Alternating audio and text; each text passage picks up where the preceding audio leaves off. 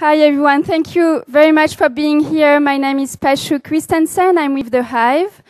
And I'll speak very briefly about The Hive think tank. The Hive think tank is a community of practitioners, data scientists, engineers, thought leaders.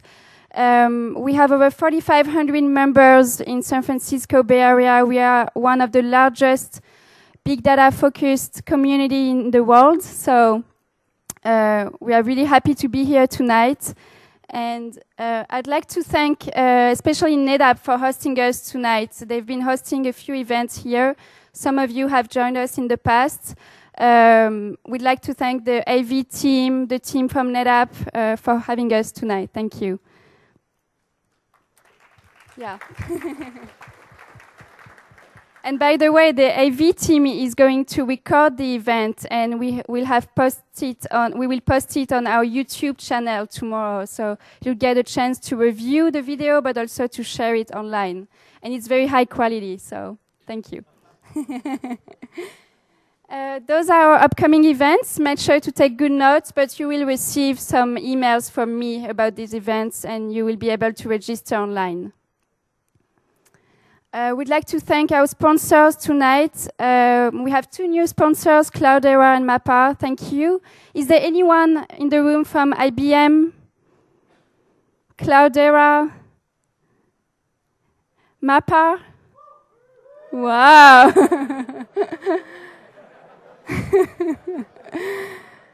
Microsoft? Teradata? HP? No. Perkins Coie? No. Well, thank you to our sponsors and our partners as well.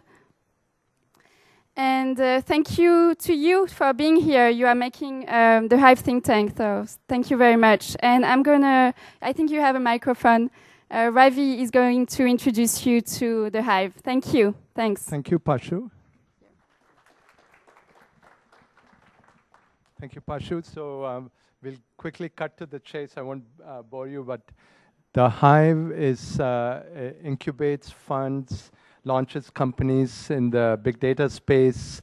We do seed stage financing. Our focus, so we don't compete with all these gentlemen out here. Our focus is on use cases and applications in different line of business functional areas, so different vertical segments. And many of you know kind of the team. Many of you know Lance, who's sitting somewhere. Lance, where are you?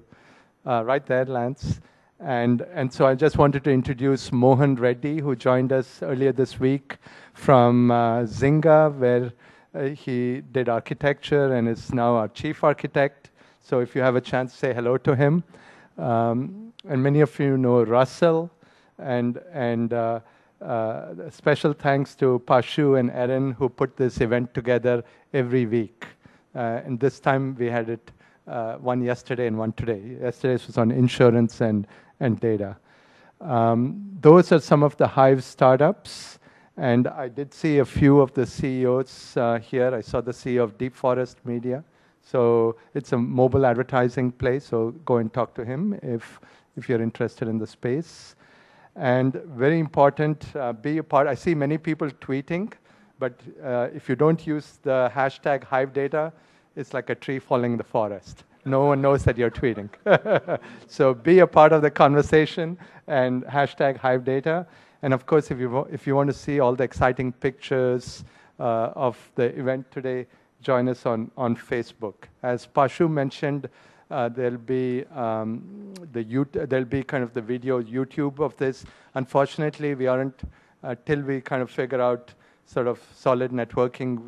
We are not doing this live for people who are remote, but it is available on YouTube. So with that, I'd like to introduce Val Berkovici, who's our host here at NetApp. NetApp has been incredibly generous with us at the Hive in co-hosting many of these events. So Val? Thank you, everyone. No slides. I'll keep this very short and sweet. My role actually is working in the office of the CTO and guiding and directing our research investments. About 5 years ago, MapReduce, Hadoop was the research topic, and I'm very eager now to see today what Beyond MapReduce is going to bring us. I have one important key piece of information, particularly for those of you with laptops only, but also tablets and mobile phones. The Wi-Fi address, or the Wi-Fi network name here, is hidden, but it's open. It's just NetApp lowercase, N-E-T-A-P-P, so you won't see it advertised, but if you want to hook up on Wi-Fi, by all means, join our very fast network that's not very busy at this time of night, and enjoy the event tonight. Thank you. Thank you, Val. So with that, I'm so excited. It's like someone else said about Obama winning. I feel a thrill up my thigh with the panel today. It's really, I would say, it's hard to find a more distinguished set of speakers around big data infrastructure. So what I'd like to do is just have all our panelists come, including Nick, who's from Gartner, who's the moderator for today's event.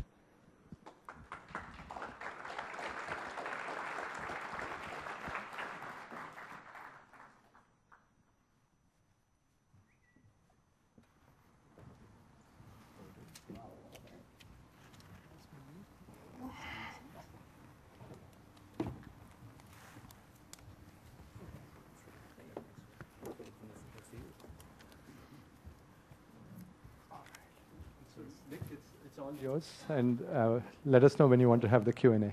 Great. We're going to hold the Q&A till the end.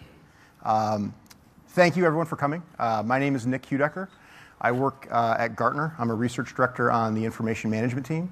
So I get to talk about the companies these gentlemen represent pretty much all day. So this is exciting for me as it is for you.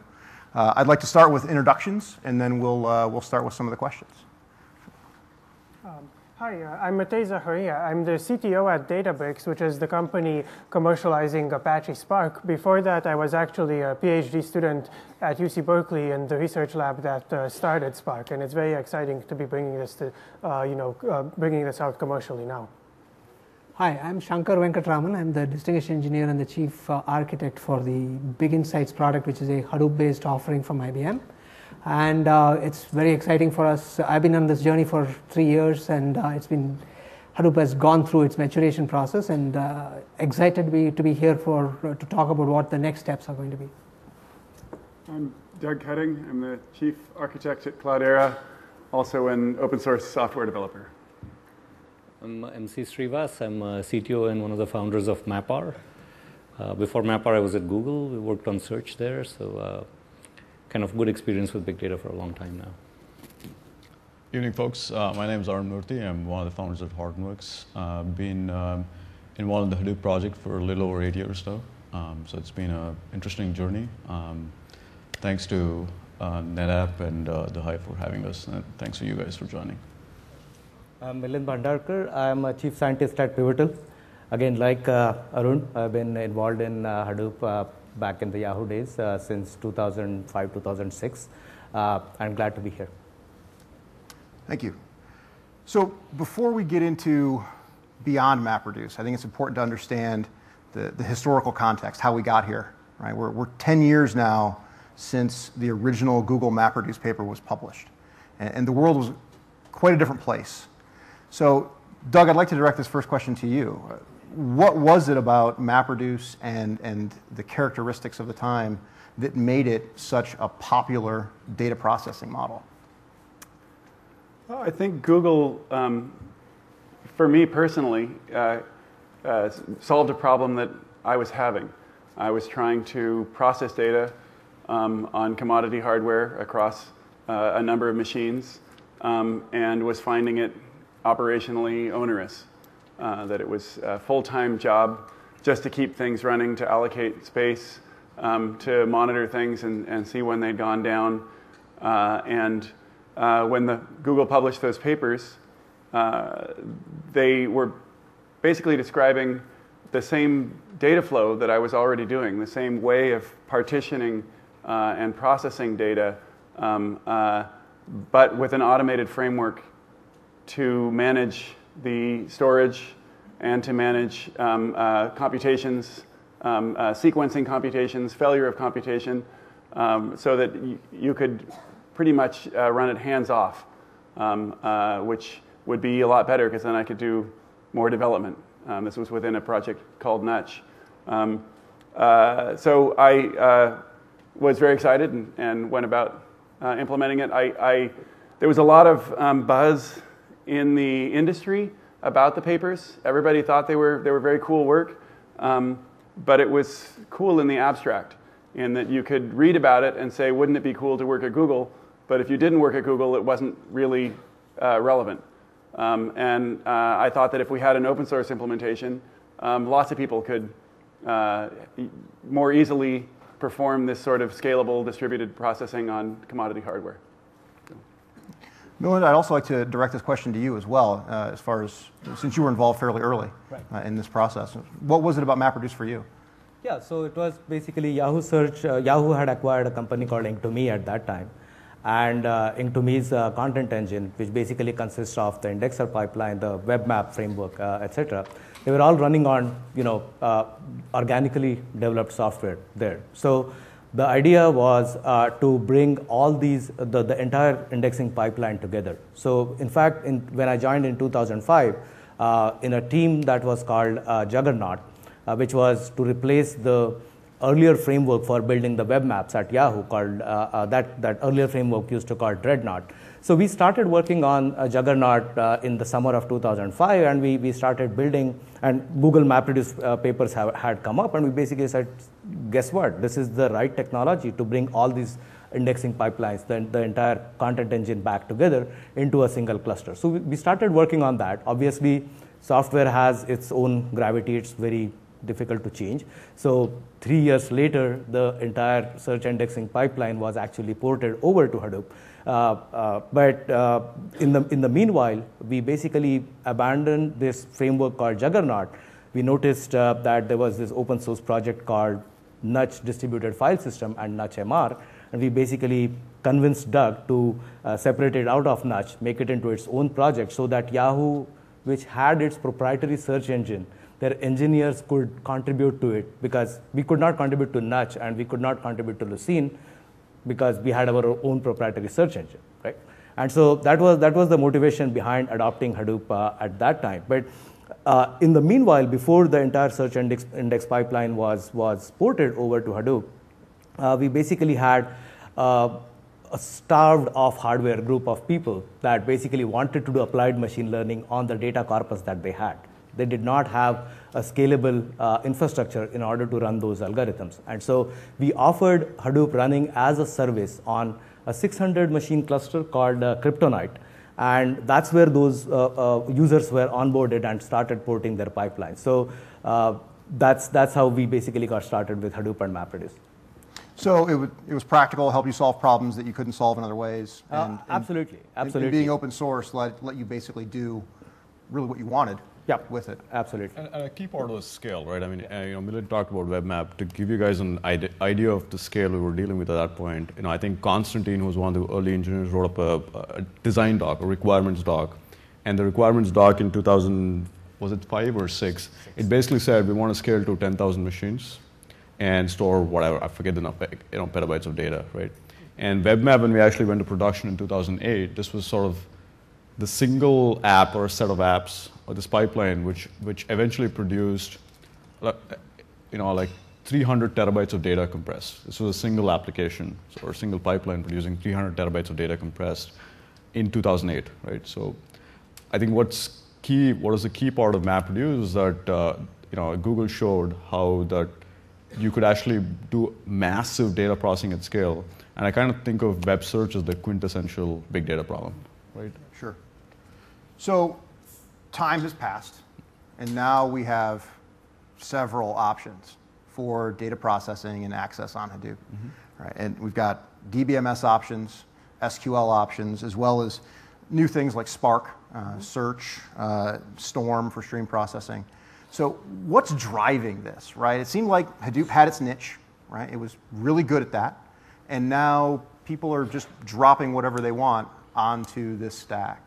So Shankar, maybe you can start with this. What's driving it? So it's interesting, right? When Hadoop started, it could do MapReduce, okay, and slowly it has started to evolve into a true heterogeneous compute platform, okay. And once the file system underneath HDFS stabilized to a point where we can throw any type of data and all volumes of data into it, then people started to focus at what the execution engines were, and which is where all the stabilization around yarn and everything else is starting to happen. And that basically gave us the sort of the substrate which you needed from a highly scalable heterogeneous compute platform for us to put multiple types of workloads and multiple types of engines operating on the same underlying data substrate. Okay, the fundamental problem has always been data comes in multiple types and shapes. Absolutely. And you cannot force the shape to fit into a single rectangular shape all the time, right? Mm-hmm. And that's what Hadoop really is solving in the future, right? Essentially, with the advent of the stabilization of HDFS and the advent of yarn, we now have a substrate on which we can truly put heterogeneous workloads on a single substrate. So you mentioned HDFS. Yeah. That seems to be the common denominator here. Is that really what matters in the Hadoop stack today? Is everything else fungible, replaceable? Let's ask that to Srivas. Okay. So yeah, HDFS. So if you look at Hadoop, right, or any big data, there's two parts. There's data and then there's processing. Processing is easy to move around. It doesn't have inertia. Data is very difficult to do that with, right? It's very, very hard.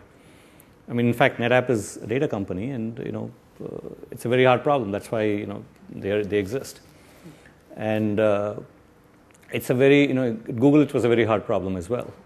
And if you don't get it exactly right, because the bar of reliability and correctness for data is so high now, right? If you get an email where the bits are twiddled slightly, you're going to stop using that email system, right? If today the reliability needs are so high that, and plus the volume is so much that, and when you talk about volume and variety, you just need to be able to manage that amount. So yes, the file system is critical. It's one of the most critical parts of any distributed framework. One is the file system to make data ubiquitously available. The second part is the processing framework. And as you can see, there's lots of processing frameworks that are out there. Like Spark is one of them. Yarn is one of them. There's Mesosphere. Mesosphere is the company, sorry. Mesos. There's platform computing from IBM. There's lots of frameworks. But I think the file system is definitely key, I think, because of the inertia it has. Doug, do you have something to add there? Or I was going to try to more directly answer your question. Not insulting anybody else. Sorry, that came out wrong. In that, I think there was just an overwhelming opportunity in that once you have a bunch of data in one place and you have a bunch of inexpensive processors, then you start thinking about, what can I do with this? I have all this computing power. I have all my data, which is hard to move. And what can I do to take advantage of that? And then you get this explosion. I think falling out of that opportunity is simply this explosion of different kinds of processing frameworks. So, wasn't contradicting anything anybody else said. And I think one of the processing frameworks that's getting a lot of momentum right now is Spark. And I'd like to ask Matei about, where is Spark going? How is that going to supplant MapReduce?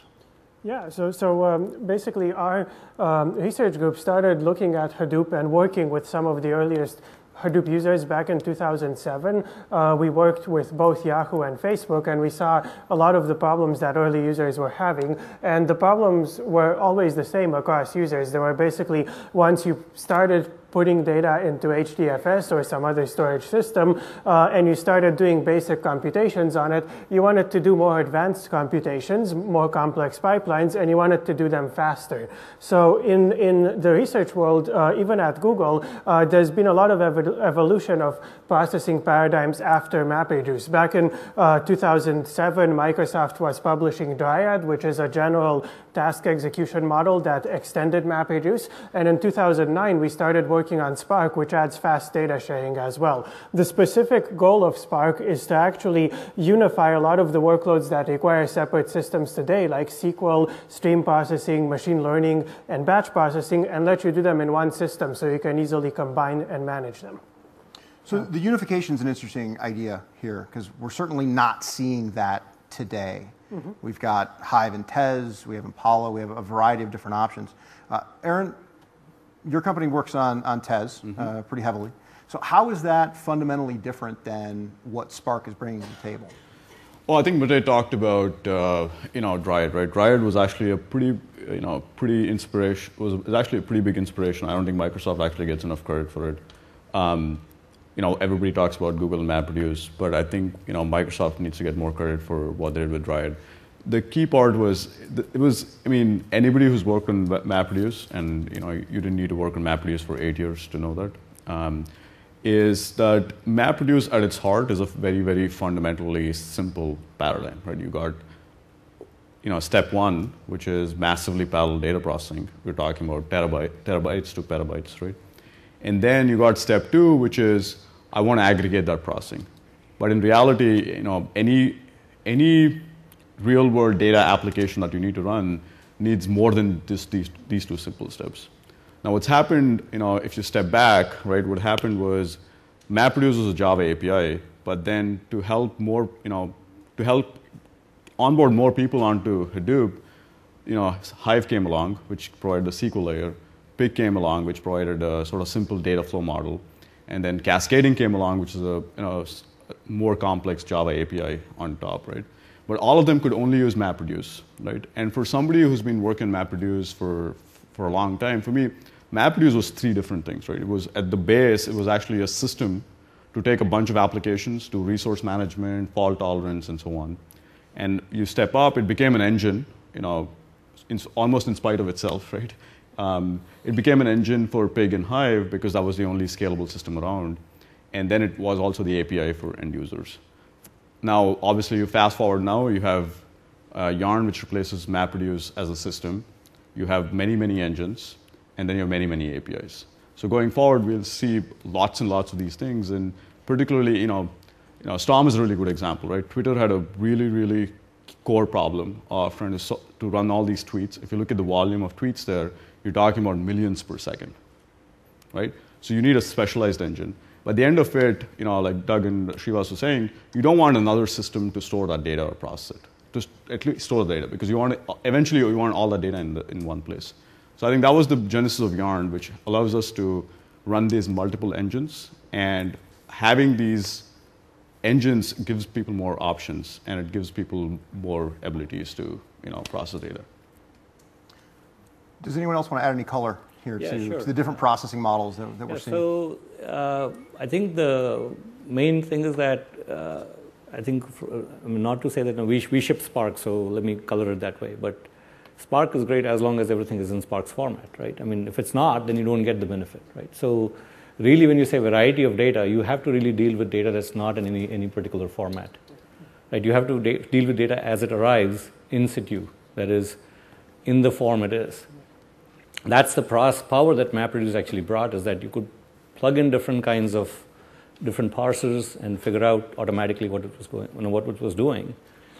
I think going forward, I think we are seeing a lot of different processing frameworks as well, but it's important to know that there are a lot of real-world processing is not always is ever going to be in one language. People are going to do Python, Ruby. There's more Python and Ruby than Java today. Even more than that is C. So the need to support other languages in their native format is very important, right? Not just, so if you really look at the business problem somebody's trying to solve, is they say, hey, I have a bunch of data. I have data coming in from sensors, from web clicks, from whatever way, and I need to process it quickly, whether it's Twitter or something else. So providing a more general framework that lets you run all kinds of things is really the most unbiased way of doing things. I know all my compatriots here are talking about data lake or hub or whatever, but the point is that to be able to get to that data, you have to allow universal access. That is really the core here. I think there's some evolution needed still out there. Sorry, go ahead after you. I would just like to add, one thing to clarify things a little bit, since the question was about Spark. So, one thing that the Hadoop ecosystem did extremely well, and I think we have Doug to thank for it, is that they have a standard interface for input into MapReduce from any storage system. All the systems you see other than HDFS, all the file formats on HDFS use the same interface. And this is the interface we used in Spark to let you access exactly the same data sources. And I think between this and projects like HCatalog for structured data, it creates a lot of room for different engines. I'll also say, as someone who is not trying to sell multiple systems, that we really do want to have a single processing system that you manage and install, because we see in many users there's substantial complexity to managing and learning different systems. So that is, we're here to do sort of the look at the future of MapReduce, and that is something that I think we will see in the industry in the future, is actually consolidation. So you have to trade, just to add on that, right? You have to trade performance in order to get flexibility. MapReduce focused more on flexibility. And the access to different languages actually did not happen by moving beyond MapReduce. It actually happened by just creating a small framework called Hadoop Streaming, which basically says you can program in any language as long as you can read it from std in, write it to std out, you can write your MapReduce programs in that, right? You've seen MapReduce being abused to launch various kinds of applications, even when there was no yarn. I've seen MPI applications. I've taken the support MPI calls. applications being launched as map-only applications, and then they did some crazy things, right? So I think I've taken the support calls. You know so there is the layering that was introduced, I think, from the beginning to make processing more flexible, and then even resource management more flexible, or programming on top of this cluster more flexible. I think we are going to see a continuum of that. And that's where things are going. So you're talking about flexibility, and there is a trade-off there of performance. Yeah. And it seems from where I sit, Hadoop is getting a lot of the trappings of the relational database, right? We're seeing DDL emerge. We're seeing different types of processing models, a number of SQL implementations. Why not just use a relational database in SQL? Well, so this goes back to the first point. I had to throw him a softball. Yeah. So this goes back to the first point which I was trying to make, right? It's the power of Hadoop is essentially, it doesn't define a shape and format for the data, right? Relational databases, by virtue of, and Mohan will kill me if I say this, right? Okay. So the thing is, relational databases, by virtue of being rectangular in nature, force you to actually stick to certain specific data types, and anything which goes out of the data types, you actually have to go do UDFs and everything else, right? And that is a fundamental, and at that point you lose fidelity of the data. Okay, the problem here is that there's so much data coming into applications these days that you need to preserve the raw fidelity of the data so that you can actually get to the true application value in analytics later. There's lots of things which I think you can't do very effectively in a relational database, and so having a wider palette of tools search is what I came from, and full text search is done very poorly in relational databases, and you can be done orders of magnitude better. So I would give a counterpoint there, which is relational databases do some things very, very well. That's why there's the bulk of the data processing happens in relational databases today. So they have their sweet spot, and it's a very good sweet spot. But there's a bunch of data that doesn't fit into foreign key constraints, right? You can't sit down and say, okay, everything has to have a, if an employer record exists, the person has to exist or something like that. I mean, that's not real world. But if that does happen, then relational is fantastic, right? So this is the reason why Oracle is as successful as it is. But give me one moment to finish.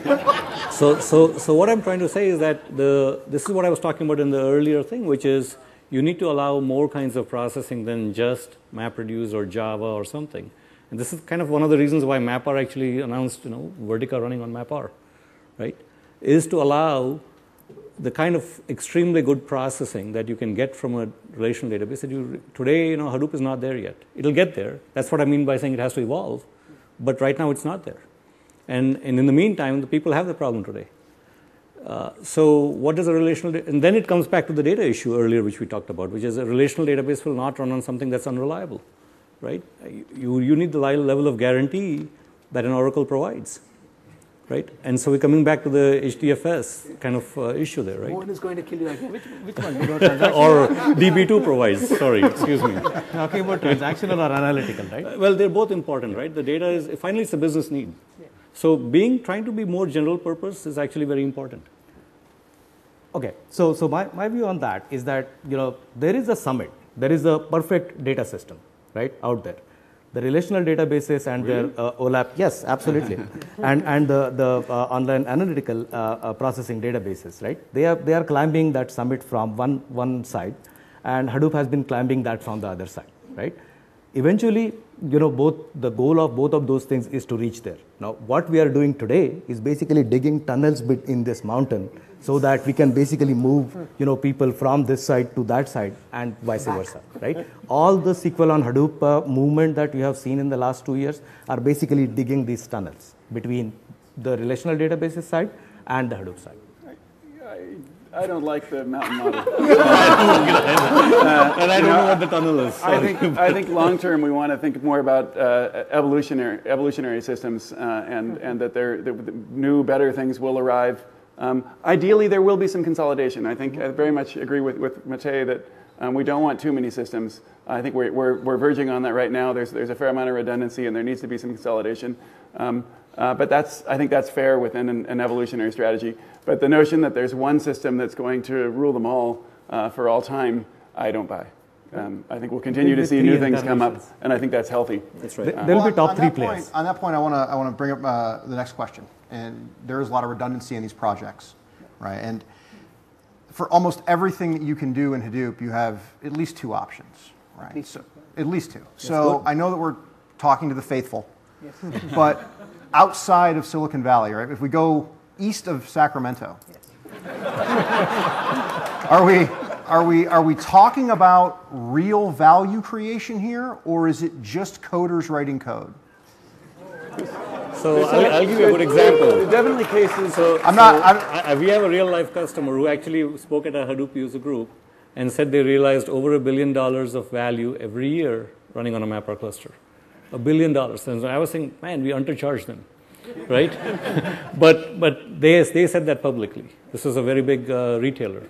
I think there are certainly cases where competition has egged projects to achieve things that they wouldn't have achieved otherwise. To add features and to take them seriously when they see something else that's competing with them. So I think having a couple can be very useful. I'll give you another great example of Hive as well, right? I mean, when you say real value, there was an insurance company that tried to run this large query on fraud detection on a Teradata. Took 3 weeks, the query wouldn't come back. They ran it on Hive, it came back in 3 hours. That query to them was worth $6 million. Just that one, it was a 4-page long, 25-table join, right? If they had used pivotal hop, it would have come back in 3 minutes. Yeah. Well, I'm sure they tried, but at what cost, right? So, go ahead. In terms of value, I'd like to add another thing which also ties with the relational database discussion, which is just open source. I mean, these systems are commoditizing large-scale storage, they're commoditizing large-scale computation, and that's very disruptive, and it is valuable in the sense of just, benefit minus costs. So that shouldn't be discounted. Well, that's true, as long as you get the quality up. Right, because yes, the disks are you can get a cheap storage system for $300 a terabyte or something cheaper than that, managed terabyte, versus whatever else somebody is charging, which is maybe 100 times more. Like an Oracle will charge 100 times more, but can you get the same reliability? Unless you get it, people will not put the data there. They'll keep staying in Oracle. So right? Are you arguing that open source has inferior quality to non-open source? Well, I'm saying Hadoop, HDFS, right now does have inferior quality compared to Oracle. I'm saying that. You're comparing two different things, right? You're comparing the database system with the the storage question is system. relational database versus but Hadoop. in terms of data Because loss- quality matters. So Srivas, the only issue I'll take with that statement is Oracle does not manufacture a disk subsystem. Okay, they rely on NetApp to actually provide the disk subsystem. Sorry, Their reliability have comes you looked from at Exadata recently? Yeah, but the point is it still uses the underlying disk subsystem from some other vendor, right? So let's be careful here. Exadata is not from. Okay, so I don't know. I didn't see Exadata running on NetApp yet. No, I thought it runs on its own just subsystem. All right, let's refocus a little bit. So this is a question I get from my clients all the time, and I think there's a fair amount of confusion here. Originally, Hadoop was something pretty small. You had a file system, you had MapReduce, and a little bit of common code between them. But now we're seeing the explosion of options on the Hadoop stack. So Doug, I'm going to target you for this one as well. What is Hadoop today? Right, how do I define that? Well, there's a precise answer, which is it's Apache. It's a project at Apache, and it's whatever that project decides to produce. Isn't it a conglomeration of several other projects? No, technically it is whatever the Apache Hadoop project produces and releases, okay. Which is today HDFS, Yarn, MapReduce. There's a few other components having to do with some shared authorization and authentication facilities and so on. In many ways, I think it's analogous to a kernel in an OS, and it's a kernel for a distributed OS that manages storage, manages users, manages sharing processors and memory. And like some OSs, the whole ecosystem that's built on the OS is oftentimes called by the name of its kernel. So, when we say Linux, we don't usually mean just the kernel project, which is actually what it means, but we mean the ecosystem of things that run on the Linux kernel. And so I think it's a similar confusion here, is that it can mean either thing. In the narrow sense, it means the Apache Hadoop project. In the broader sense, it means the set of things which are built on top and depend on Apache Hadoop. Does that make sense? It does. Would you include Hive? So, would I include Hive as something that builds on and depends on but as Hadoop, you wouldn't, or you would? Hive is not Hadoop. No, I would not say that's a true sentence. Okay. So, I wanted to just put as a standalone. All right. Okay. I get what you're saying. Hive is an element of the Hadoop ecosystem. Please. I'd say that. But in the broadest sense, what it's meaning to be now is that it's a platform to store data and process data. I think that's the kernel point, which is increasingly we'll see not just open source projects like Hive and Spark and Taze and all these things on Hadoop, but we'll see many proprietary platforms run on Yarn, for example. Right? They'll have access to data in HDFS. They'll have access to metadata in Edge Catalog. They'll have access to resources and have access to storage. And that's actually a sign of maturity for the project, right? Because it's easy to say, it's always easy as open source developers to say, this is what it was 6 years ago. We'll try to stay true to our roots, right? I think it's we need to sort of, obviously I'm touting my own horn as part of the Apache Hadoop project, but I think Apache Hadoop project needs to get credit for the fact that it realizes that it needs to be much more than just X or Y if it needs to stay relevant going forward, right? I mean, for 2005, 2006, HDFS and MapReduce were great, but that's not going to be true for 2014 or for 2024. So Nick, Gartner publishes this, curve of adoption, right? And big data is listed somewhere near the top of that. Just going to the hype cycle. Yeah. Right. Last year, the notion of big data was near the peak. So if Hadoop has to survive that trough of disillusionment, it needs to be very flexible about what is Hadoop, right? And so we can take out HDFS, push in MapR. It's still Hadoop, right? Take out, let's say. Have we talked to the Hive? No, I'm saying Hadoop as in not Hadoop TM, but what people understand to be Hadoop, right? That's basically the thing. No, so, kernel. I like Doug's definition very well. Why? Because he's defining as a framework of a core set of what an operating system does, right? Like an operating system, I can plug and replace different file systems. I can plug and replace different processing frameworks, but it provides the glue to run the whole thing together. I really like that definition, I think. And you can plug in different languages. Sure, I can run C or Python or whatever on Linux. So can I on Hadoop in the future, right? Yeah, sure. And that language binding and API binding needs to start to happen. The one problem which we have with Hadoop right now is every application you build on Hadoop is a custom application. Okay. So that's why we did drill, right? That's kind of the reason why we did drill, to federate that. But still, it's still one of the many options which are there. And the fact is, there's no classical. So the way I want to compare this is, it's like an app server and a database built into one. And the app servers really got traction once you had a bunch of applications running on these multiple app servers with an application framework sitting on top. And that is the place where I think Hadoop will need to evolve. Yeah, it will be layered, and then people will basically plug in different layers. Yeah, exactly. But I should be able to run the most famous thing in Apache, right? The Apache HTTP daemon on Hadoop. Why not? Why can't I do that? Well, right? I should be able to do that. Don't do that. It's way too hard for me to explain. That's way too hard for you to say. We are running that. Well, that's happening with Yarn. It is happening, and you're not helping my position. But with the introduction of all of these new processing models that are not as mature as the file system that they run on or MapReduce, and best practices haven't really emerged yet, is Hadoop, by including these things, even in an amorphous sense, is it becoming less mature? I mean, maturity is a process, or maturation is a process, right? What I look more to is, are people finding utility? And I argue they are. We're seeing more and more adoption of these tools as the years go by. And as that happens, as they're adopted, they get more and more mature. By the time you're fully mature, you're dead. So you kind of don't want to get there. So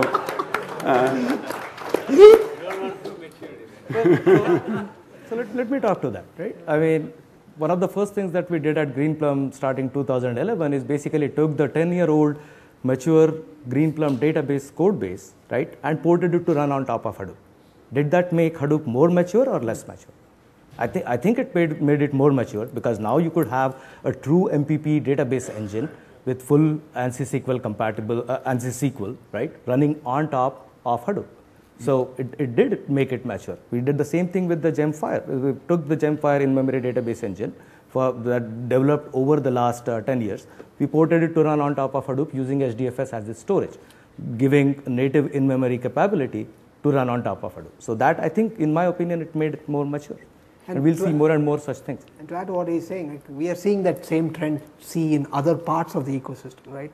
You see business intelligence tools starting to do that. We see analytical tools starting to do that. We see classical ETL tools starting to do that, where they're actually saying, let me go and re-platform myself, so to speak, okay, to run inside the Hadoop ecosystem, to actually run as part of as a component inside the system, as opposed to me being the center of the world. So that is the maturation which is starting to happen.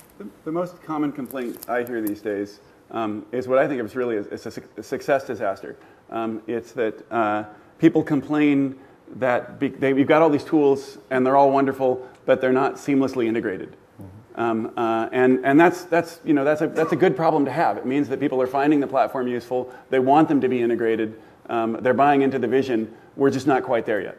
And to your point, I think it's actually a fair point. It says if you have sort of, if you look at Hadoop as an operating system, and you look at these different engines as tools or applications.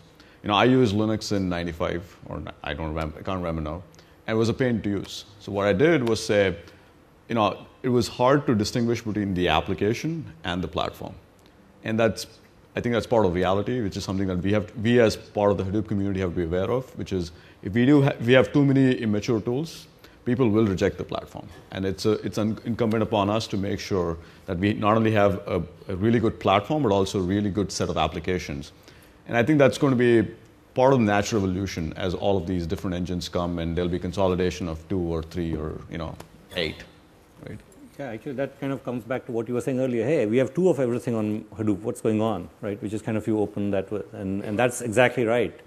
Because you have 2, because you have a choice. And the guys who did the second one found some problem with the first one, built something new, and it keeps evolving. And so yeah, today what's great, maybe not so good tomorrow. Right. But as long as the data formats are the same, they follow the same, some kind of put it in the Hadoop storage system, and put it in a way that other tools can interact with it, then you have a nice evolution going on. Right? As long as they start putting it into their own, proprietary format, then you get into trouble, which is why I disagree with actually Milind. They say, I put it into Gemfire format, evolved Hadoop. No, it doesn't. Gemfire does not have its own format. Gemfire uses age-based format. MapRFS is entirely a public format on the disk? The format is completely transparent. MapR doesn't say a format. The data format is not inside MapR. The file system. No, I think the file system is transparent, right? So it's as much proprietary as ext3 or ext4 is. Do you look inside ext4 format? You never do. You can. But you don't. So right? okay, let me clarify something. Let me clarify something. Hawk is a proprietary SQL engine, but uses Parquet as its underlying format, which is an open source format, right? Gemfire is a proprietary in-memory database that uses age-based file format for persistence, okay? So you don't get locked in. That's very clear to me, right? You don't get locked into the data format. Yes, you could get locked into the software. Yeah, the software people are paying for because it is good. HBase doesn't have a format, right? In the sense that if I put something inside an HBase cell, there is no format. Hfile v2 is the format that HBase uses for persistence. That's the same format that Gemfire uses for persistence. Come on, man. HBase doesn't have a format in any cell. All right, let's bring it back a little bit. I have one final question, and I really want to open it up for the audience for questions. I'm hoping this one will be fun. Simpler. If you had a magic wand and you could do anything you wanted to the Hadoop stack, introducing something new, fixing something, getting rid of some technical debt, what would you do, right? There's no opportunity cost here. You just get to do it. So, Milind, what would you do? Separate the state from all the daemons outside of all these daemons, right? We basically are stuck into a single or maybe a few name nodes because name node basically holds all the state. I would like to move it out of there. Resource manager state, I would like to move it out of there. The initial philosophy of Hadoop and in general GFS and MapReduce, which is, put all your eggs in one basket, but then watch that basket really carefully, right? That's the one that I would like to bring back. But now with that basket being a scalable in-memory state store, which will store all the state and all the daemons will fetch the state from there. That will be the one big change that I would like to do there. We have started some activities in that by there is a Jira in HDFS, basically making the state store or the namespace pluggable. So the namespace pluggable basically means you can actually store your namespace in HBase. We have a working prototype of that, right? And the name node is completely stateless now. It basically multiple name nodes just talk to the same HBase instance. As an operations person, I watch that HBase thing rather than multiple name nodes. So you have the other single point of failure. So you basically you build that store with the scalability guarantees that you need. That's pretty much it. Then you can develop multiple stateless masters, right? I would like to go towards stateless masters. I have a slightly different. Well, I don't know what I do now. Some of it is, there are too many ideas at this point. But I'd like to go back in time if I could. I would go back in time and build something like Yarn pretty early in the timeline of Hadoop. I think as successful as Hadoop has been, it would have been potentially in a significantly more advanced state in terms of not just one or two paradigms, but we would have seen a lot more paradigms already, and would have actually seen at this point we would probably have seen a consolidation of 2 or 3 already. We are sort of behind that curve. It's going to take us some more time. But I would actually, if I could, I'd go back and build something like Yarn pretty early in Hadoop's lifetime. Well, but if you were to go back in time and build Yarn earlier, how do you know you would need it? Because we knew it. Because I was getting called at 2 or 3 in the morning saying my web server app, which is running in a map-only job, is not working. Right? So I'm giving you a magic wand, and you're telling me that you really want to just get more sleep. I can respect that. Exactly. Yeah. Right? Srivas? So very interestingly, that's what Milind wants to do. We already did at MapR, right? So it's very with this thing. So, sorry, but I don't have a wave of magic wand. But we didn't do it in HBase, of course. We took the state out. In fact, that's how MapR is actually HA in everything, because it keeps the state out and can recover anywhere, right? Everything is like that, and it's completely symmetrical. I don't believe in a central metadata server. It doesn't scale. Google has acknowledged that. But anyway, but what would I do if I want to wave a wand, right? So I would like to get a little bit more, a different kind of compute kind of, can I get like, relational algebra is great for SQL, but I want to understand the other kind of processing, which is, I think, Stinger test is kind of going along that path, the data flow architecture kind of model. That's proven to be massively parallel and very fast. I think it's still very cumbersome to deal with. And if you can get some kind of, like very good resource scheduling that can happen magically, instantly, then I think that's really required for Hadoop. Because right now, that's still a, area of exploration. That's what we do with platform computing right now. So we should probably talk later. To be clear, Yarn can do an allocation less than a millisecond at this point. If you guys want to know how we can help. do you guys do JVM reuse? Yeah, actually we do. In Tez we do. Is it out? Yeah, it's part of Hive 13. It's part of Hive 13, yeah. Yeah, it's part of Hive 13. No, you said Yarn. Hive 13 or Yarn? Yarn doesn't know about JVMs. Okay. Yeah. Right. All right, Doug? So as I go back and I think about the mistakes that have been made, I can group them into two categories. The ones which were completely unavoidable, which we had to learn the hard way, and the ones which were completely avoidable, but if I mentioned them, I'd be putting salt in wounds and make enemies that I do not need. You're among friends. Not going to go there. Doug, going to get upset at you. So I don't see anything that I would go back and change. Honestly, I think. But what? So not change something, but what would you? But what I would do now is I would get Larry Ellison to loan us a Hawaiian island for a week and put everyone there without any computers and have everyone talk and sort of come to a better understanding. I think there's a little too much discord, and I think we could all work in much more complementary manners if we had a little more healthy communication. So anybody knows Larry that can talk to him, Lanai would be used. No pressure. What is your wish? I would look at security. Okay, this is so as you said, if you go east of Sacramento, the first question you get asked whenever you talk about Hadoop is security. Okay, and if I have a magic wand to go fix right today, that's where we will go fix. Okay, to actually make it a comprehensive security layer, which actually goes across these multiple engines, so that each engine doesn't go and implement its own form of security, and then none of these engines ever talk to each other or believe each other's security. It's called like excess security. Yeah. We just bought. What's that? Yeah, so for me, I think, looking at Hadoop and at the experiences we've had with it, the most important thing still missing is actually standards. So having a standard SQL dialect across the different SQL engine, having a standard metadata store, even having a standard for the programming interface. And standards are what create a platform rather than a thing where people are just coding and every few years they port the application forward. So actually, this is one of the things that we've been doing with Spark. We have a growing set of applications, and we're offering them an interface that we guarantee will stay the same over future versions of Hadoop, over storage systems, even over non-Hadoop runtimes and storage.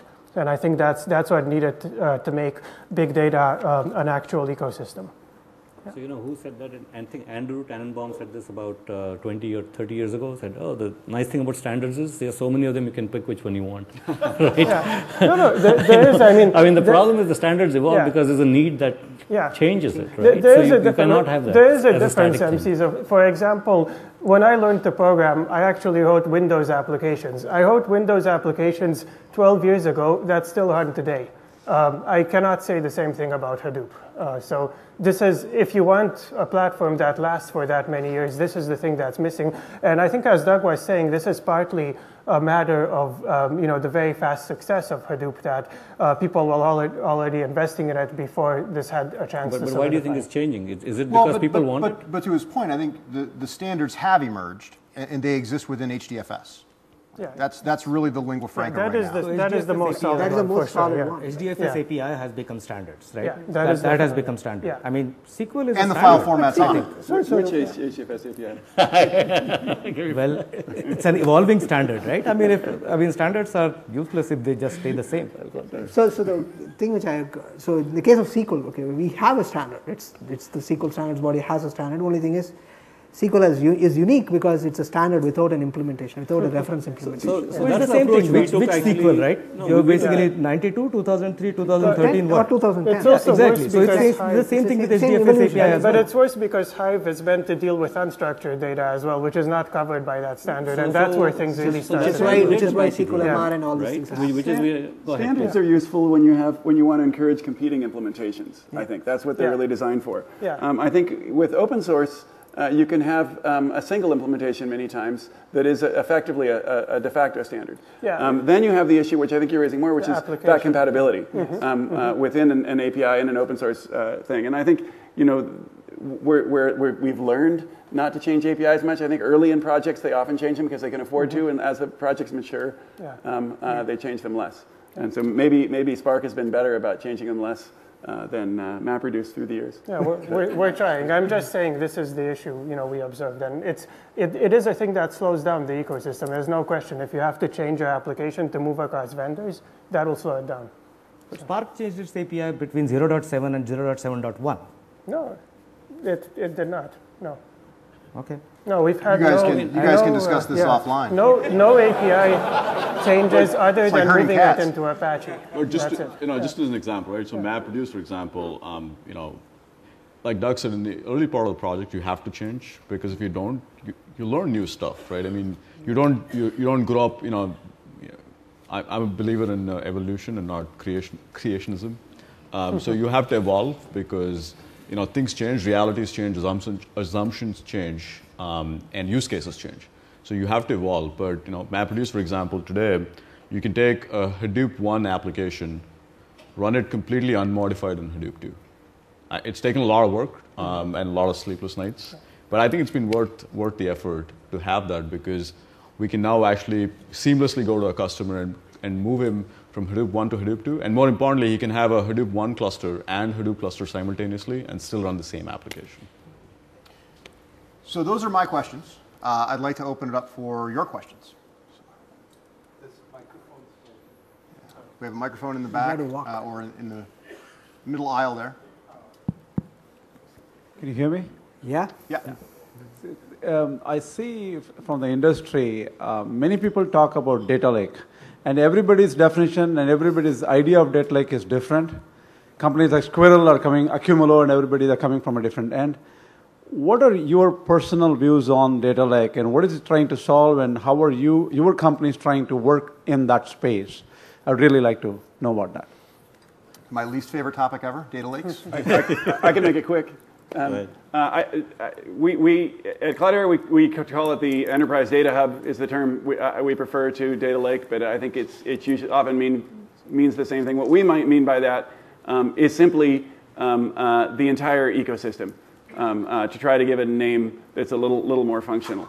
That it's a place where you can put lots of different kinds of data together in one place, and then have a wide variety of tools that talk to them. And the storage. The nice thing about removing Hadoop from the name is you can change the storage. You can change which engine you use to process it, and so on. And it's more the concept, the architecture of combining lots of different forms of data in one place with a variety of tools.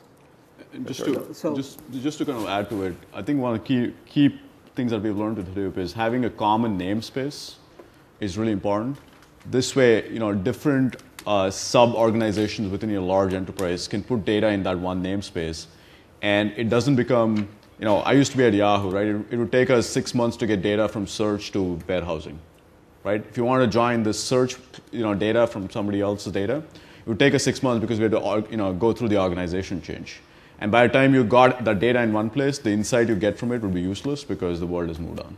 So having that one namespace and multiple options to process that data is really important. So our definition basically is, we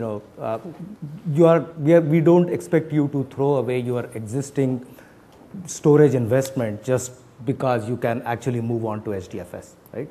We want to bring in those storage investments as well into the same namespace using multiple APIs, and those APIs are now getting sort of standard. S3 API is almost standard.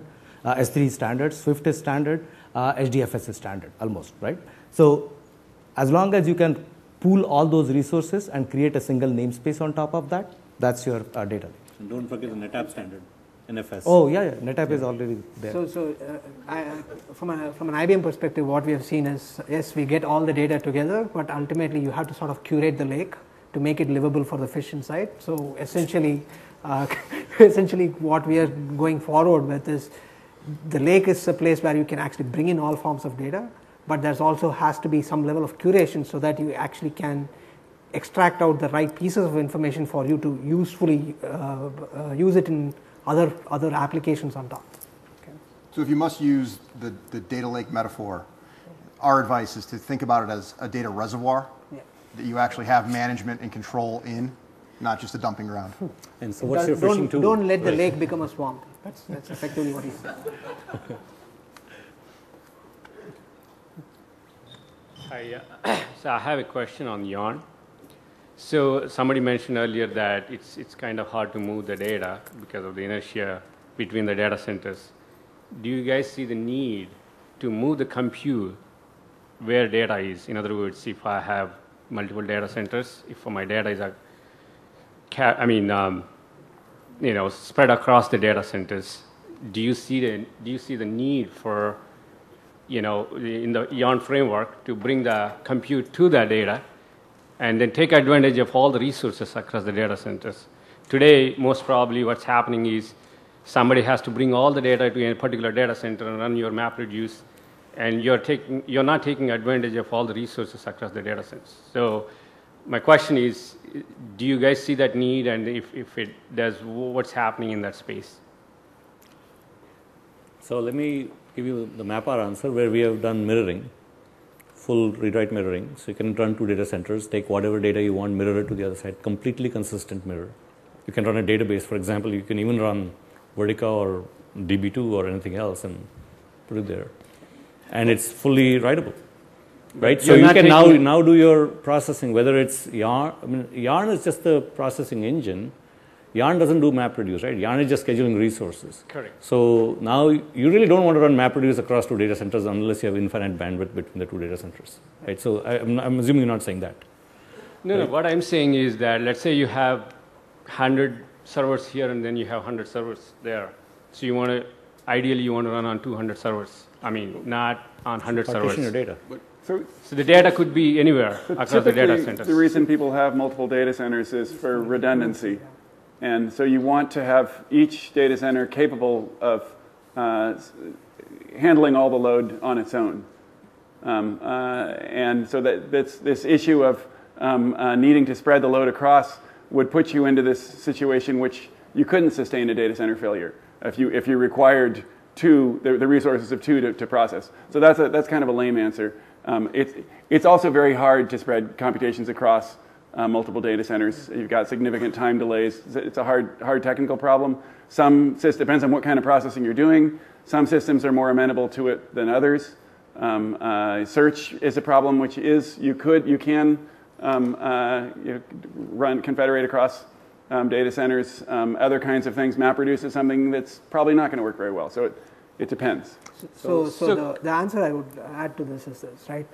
Like what Srivas said, like you can replicate and actively manage files across multiple data centers, data across multiple data centers. What you probably are trying to look for is, can I actually manage my workload so that I can push my workload from one data center to the other dynamically based on availability of resources so that I can actually have better utilization across both these data centers. There you go. Okay, so if that's what you want, that is essentially a case where you need to be able to literally beg, borrow, and steal resources across both data centers for your specific resources, which is essentially all on the Yarn resource management layer, which is not yet there, but effectively that's what you are looking at. Having said that, if you want to push the processing, you got to make sure the data exists. And we are starting to see, as particularly people scale, and they sort of buy into the promise of Hadoop and scale. We've got a retailer, for example, who's all their East Coast data is getting into a couple of data centers on the east. Their West Coast data is getting to west, and a couple more in the center, right? And then what they do is they don't have the same data everywhere because it's too expensive. We're talking about tens and hundreds of terabytes, but they do keep aggregates of it everywhere. So there's certainly some emerging use cases. it's kind of early. I guess to your point, Yarn definitely, it's something that we kind of actively think about, but that's probably going to look more like a Hadoop 3.0 solution. So what we do, what our customers do is kind of a mix of that, right? So they take half the data here, primary, secondary, half the data here, primary, secondary, because they still want the complete DR. But then you need another level of and then MapReduce. And then MapReduce runs within each data center, but then you need one more. So maybe not. Yeah, so in 2011, I'll just comment a little bit on that, because we had done this. In 2012 EMC World, we had demonstrated a prototype of something we called Worldwide Hadoop. Obviously, we could not use the name Hadoop, so we called it Worldwide Herd. That was essentially doing the same thing, right? I mean, there are legal statutes in place where people cannot move data out of the country, right? So writing an application, but it's not a single Yarn application. It basically provides the same interface, but underneath it actually splits it into however many number of clusters there are. Those many MapReduce or Yarn applications, they actually run in place. The aggregation of that is basically then transferred over something that we called Worldwide Shuffle. That was actually our own implementation. We haven't seen many use cases of such things, though. Right? Is that an open source or your? It's not. It's not. Hopefully, we will someday. When there are use cases, we will. I just saw on Facebook try to solve that at the Hive level. So they had a Hive that can run across multiple data centers. And I recently, last week, I checked that link and it says the project is abandoned. I don't know why. So if anybody Facebook us here. So the way I've seen it used, right, is exactly where. So I used to work on Google search before starting MapR. And like I would agree with Doug, is search is very amenable to it. So you find one data center getting very hot, you can start offloading to another data center. Google is expert in doing that, right? For that kind of, because the data is very static, it doesn't change that much. If the data is changing dynamically, it's going to be impossible to do what you just suggested. It cannot move that quickly. So that's the reason you want to move the processing where the data is. Yeah, we are moving the processing where the data is with search, right? Because the data is not changing. Right. For search, it's possible. For full text search. Okay. We have so with our Platform Symphony product, which we actually manage multiple disparate data centers with, we actually do that kind of resource management and moving processes across to specific data centers. But what they say is right. Like you can't actually have one process executing across multiple data centers. You have to sort of move the execution to the appropriate data center based on workload and based on availability of resources, and then you can get the workload done there and then bring it back. That's what I'm saying as well. That is possible. So there are products. So if you go to good old grid management products, this is exactly what they do. Okay, so essentially, and this is where Yarn needs to evolve to, right? Ultimately, it's all grid management. Thank you. Thank you. File a Jira. So in order to really democratize Hadoop, people other than software engineers have to use Hadoop, like product managers, customer support professionals. So right now when I teach Hadoop to them, I have to teach a lot of intricacies. I have to go through like a small software engineering course to do that. And so when will Hadoop be something like I don't need a software engineering course to use it? Can you use Tableau? So here's one example, right? We are working on Apache Drill to make it a complete superset of SQL. So you can connect to Hadoop, and it's completely federated. There is no metadata store. You can deal with self-described data or metadata stores. You can connect to it with Excel and directly say, okay, here's the 3 data sources, combine them. It can do it without requiring pre-definition of any form of anywhere, whether it's JSON or whether it's whatever else, or just plain text. So I think we're kind of getting there, but I think it depends on what you're trying to do, right? It's not always going to be that way. If you looked at Hue has a lot of nice graphical interfaces for different components. You can browse a file system, you can compose Hive queries, you can compose search queries, all in one integrated. But if people are just using a GUI, how much are they learning about how these things work? I don't know. My question is, do they really need to know? Because that's not part of their job to learn Hadoop. Well, I would say it's slightly different, right? I would say it's incumbent upon us as Hadoop vendors and Hadoop projects to make sure that all the tools that you are familiar with, whether it's MicroStrategy, Tableau, Excel, SharePoint, you pick, right? Maybe it's SAP, maybe it's a whole suite of IBM products or whatever it is, right? It'll be incumbent upon us to make sure those things, those tools continue to work with data in Hadoop. Exactly. Right? That's the way I would encourage you guys to look at it.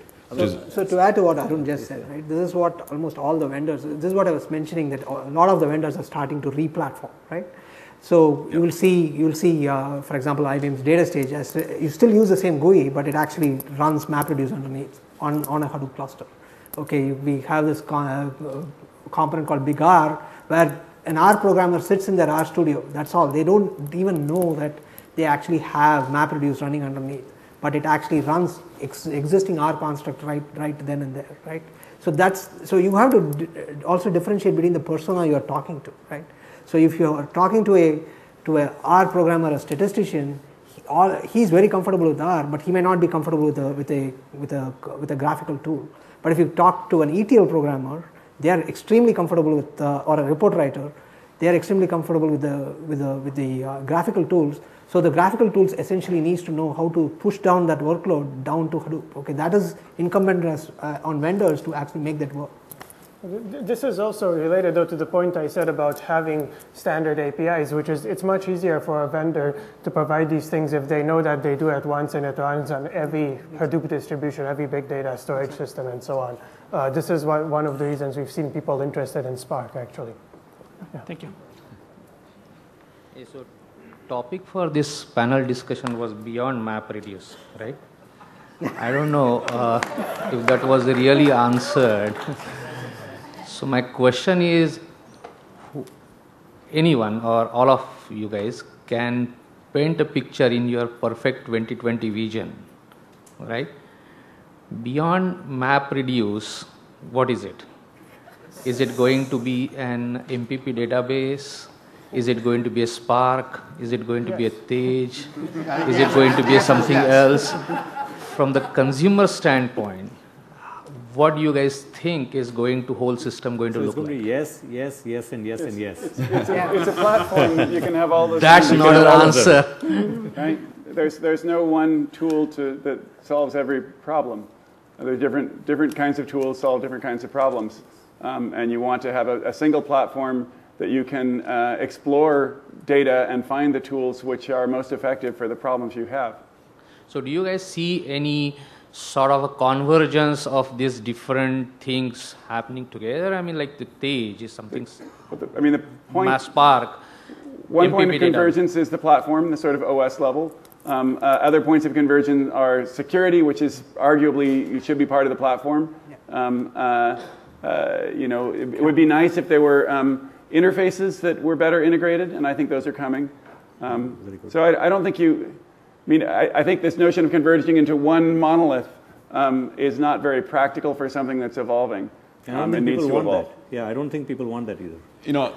To answer your question differently, right? I mean, when I was growing up, I learned C, Perl, Python, a little bit of Python, right? And we thought, those are enough, right? There's C++, there's Java.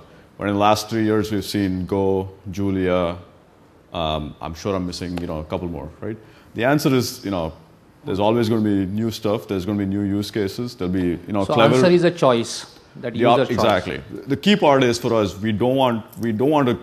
I think if we don't evolve as a project and we don't provide people options to evolve, we will, to Doug's point, we'll reach our final state of maturation. See, but one thing I just want to point out, like for example, relational database in last couple decades, right, became the processing engine for data, right?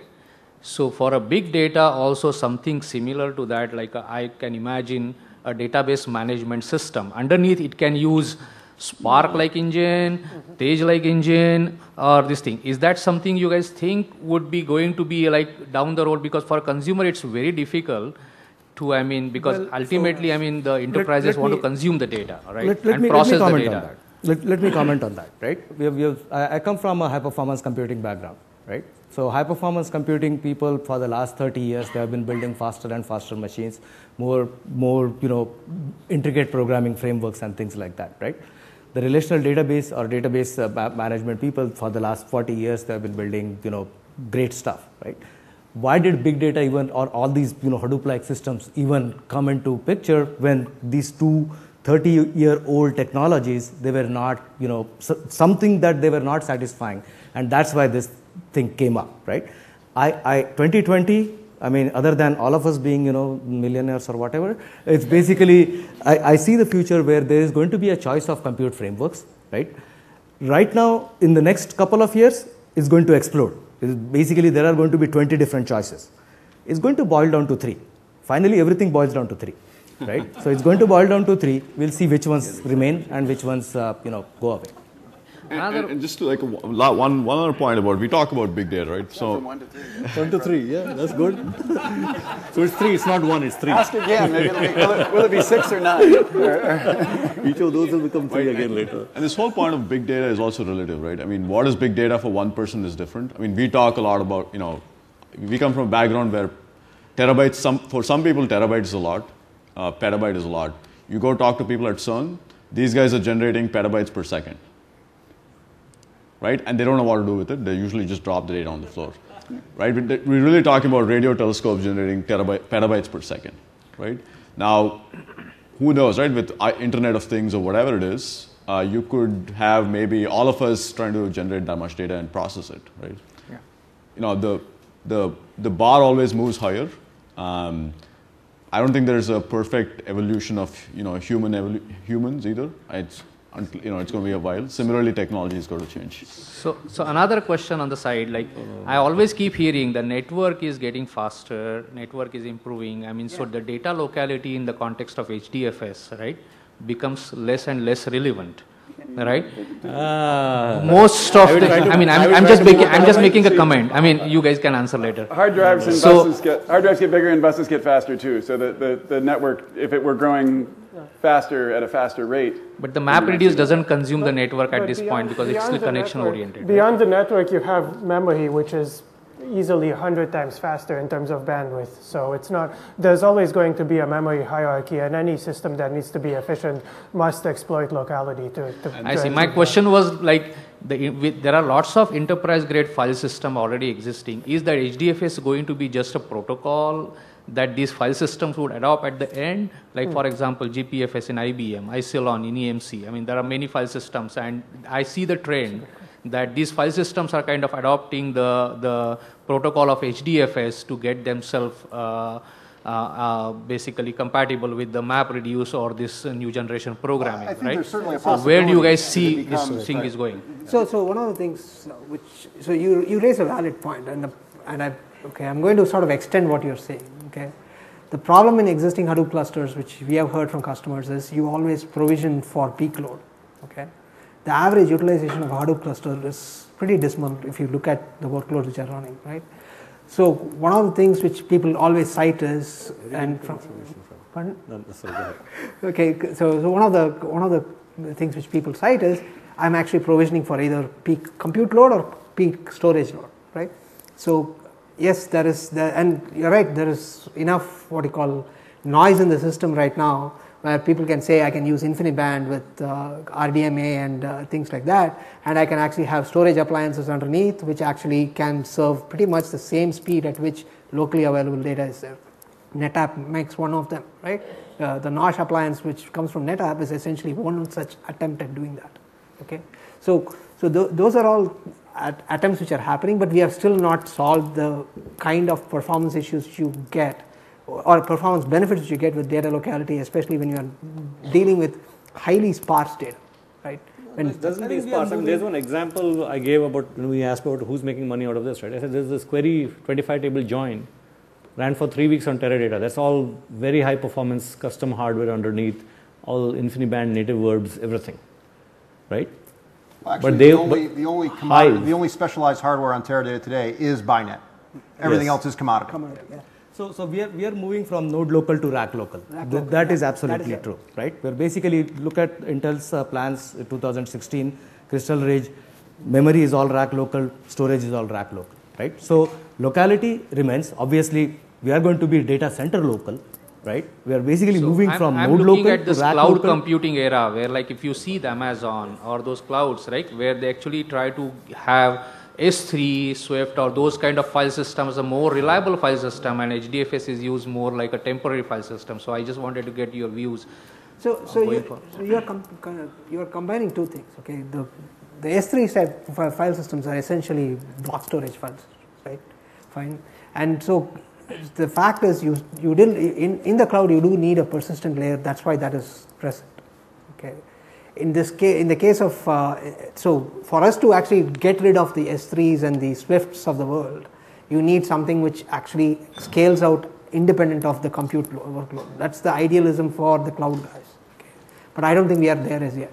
Okay, because one last point about rack itself, right? I mean, if you look at Moonshot, Moonshot is 1600 nodes. What is the number? It's like 1400 or 1600 per rack, right? I mean, hardware keeps changing too, right? And I know several people who are using Flash. They don't use the SCSI SATA protocols. They use the QPI protocol, which is the protocol used between the Intel processors on their chip. Yep. Right. So, things change a lot. Locality matters a lot. We have a lot of other questions to get to. Thank you very much.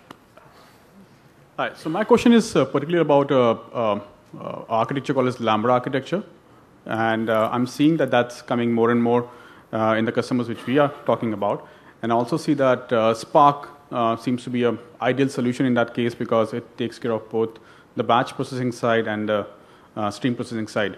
So my first question would be, how common are you seeing Lambda architecture as coming up as a common pattern across the industry? You see a lot of that in blog posts. Actual implementations actually are not that common, right? Okay. But having the same system for doing batch and stream processing and serving, right? Mm-hmm. All three. That's where I think each of us are going to, right? So MapReduce for batch, for example, for interactive queries, something like Hawk or Impala or Hive on Tej, right? And then we have Storm on Yarn and other streaming platforms there. So things are getting there. We are seeing right now people have a lot of mission critical workloads in the non-batch workloads, right? Those are treated as mission critical. They do not want to bring those directly on a system which they feel like is less mature. As the systems mature, I think they will be comfortable in moving those workloads here as well. So actually, next week, if you're going to the Hadoop Summit, Michael Hausenblas from MapR is talking about the Lambda architecture, giving a presentation there. We have a lot of customers using that. He'll talk about that. I think you should probably go and attend this talk. Right. So you have some. So there's a lot of people who are combining that flow. Absolutely. Okay. So you have some need. So you have some alternatives apart from Spark in that talk. Yes. Okay. Absolutely. Okay. So that's what I wanted to know. Thank you. Hi, I wanted to ask about Hadoop as the data center OS. I see that there's a lot of convergence coming down the years between Hadoop, where it's going with Yarn and OpenStack and Docker and all of those spaces. Can you speak a little bit about where you see Hadoop going in this space? So Docker is a really good example, right? I mean, we're starting to see a lot of these PaaS-like platforms. There's definitely this Lambda architecture. It's definitely it's on blog posts. You can see a lot of them. People are starting to do some of it, and equally importantly, people want to use an interface they're already familiar with. It might be cascading, it might be Hive, it might be Pig, it might be Spark. Right? They want to use it for more than one thing, and I mean that's the whole idea of Yarn, which was to make sure that we can do much more than one thing. Because if we remained a one-trick pony, we wouldn't get there. Altiscale, which is a Hadoop as a service platform, those guys have been doing a lot of work with Docker and Yarn. You should probably see them at the summit next week. So absolutely, there is, we recently started this work called Apache Slider, which helps us run HBase, Accumulo, Storm, what have you on top of Yarn. There's definitely a lot of demand because people eventually want to use one platform where they can look at storage and compute resources and then divvy them up in a more dynamic fashion between different workloads. So absolutely. I see a significant difference between scheduling and managing stateful applications versus stateless applications, right? And for stateful applications, yes, Yarn and Hadoop is great. For stateless applications, I think something lightweight, something more suited for, let's say, a containerized platform. That's a virtualized and containerized platform. I think that's where stateless applications are going to be deployed more and more often. So in the short term, or maybe whatever I can see, I don't actually see those two platforms merging, right? Slider will be used for stateful applications, especially with something like Apache Helix or Helix on Yarn for managing or distributing the states. That doesn't make sense. Why wouldn't I want to run, for example, Elasticsearch through Yarn? It's more or less stateless. Right? Elasticsearch contains its own indexes, right? Yes, but the indexes doesn't change rapidly. It's losing. What's the stateless app? A stateless app basically it only maintains a cache and actually corrects to storage outside, state outside. What is outside? That's a stateless. Outside of the app itself. Outside of Hadoop? It's stateless, so you can read app only. server and database server, right? That's the architecture I'm talking about. Sure. Yes. There is a reason that That's database state. servers did not become application servers. Application servers remained separate, database servers remained separate, right? I mean, that's what I'm talking while about. not disagreeing with you, right? Well, in the Hadoop context, a database is probably HBase. So you have state in HBase, and you serve that state off HBase. Yeah. But you could still Okay. It's not very useful if there's no state, right? That brings me to the point of the single scheduler aspect.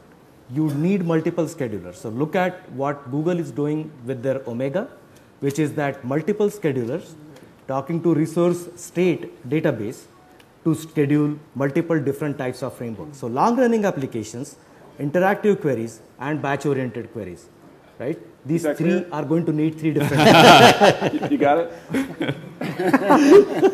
Three different kinds of schedulers. Glad you just mentioned Google. I mean, every time we talk about Hadoop, everyone have to bring up the Google paper, and then but in public, we haven't really seen Google deploy how many know Hadoop cluster.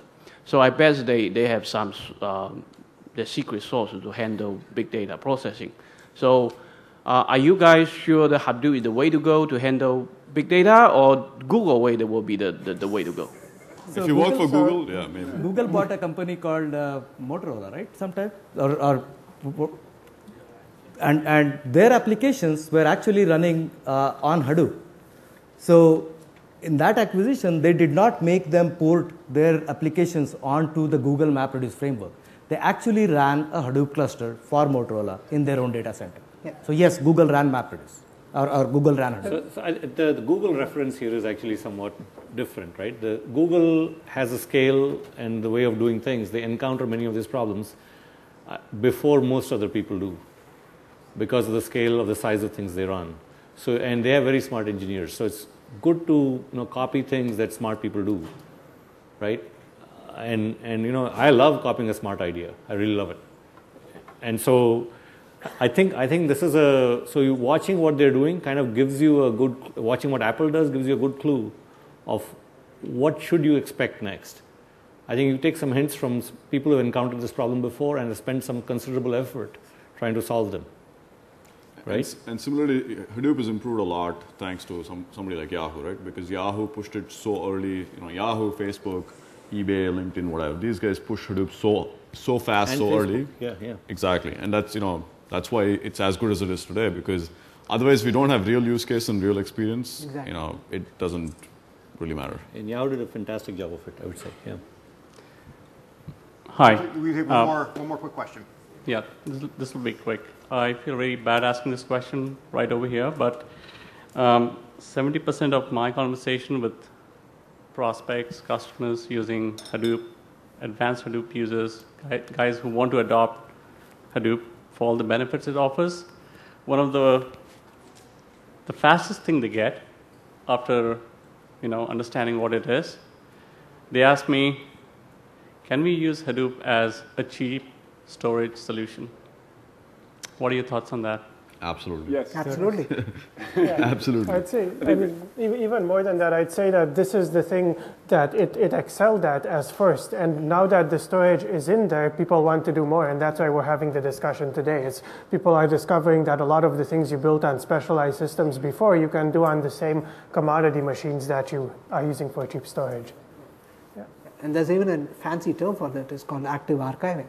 So essentially, that's what starts to happen, right? Because people say, okay, I have this extremely costly storage mechanisms and processing mechanisms. I don't want to discard the data, but I want to start pushing the data. So that's how the lake got formed originally. And then people start to put more into the lake from the other side. Just not for the cold data sets. Yeah. You want to use Hadoop as a storage system for warm data sets. Warm data sets. Yeah, tier 1. Yeah. They want to use for tier 1, but the question is, does it have all the reliability that enterprise storage solutions bring? And that's where, the conversations start to kind of be not very sure about. So if you go talk to Facebook today, they'll tell you they have a single HDFS cluster with 100 petabytes of data, right? I've not seen that in any other system other than HDFS. And I don't think they're losing data. I mean, I think if you're asking about reliability in particular, early on, Yahoo did a pretty exhaustive study, which you can probably find the report somewhere on the web, about had they experienced any data loss. And this is all in the early years of Hadoop. And the answer was basically no. They'd experienced data loss when they'd run it in unsafe configurations where you risk data loss knowingly, were the only cases where they actually had any data loss. So I think there's a pretty good track record. It's only gotten stronger. Yeah, and specifically in this case, the data loss was files which had one replication, replica one, which. Thank you. Thank you. Give it all for our moderator and our panelists. Thank you so much. Thank you all.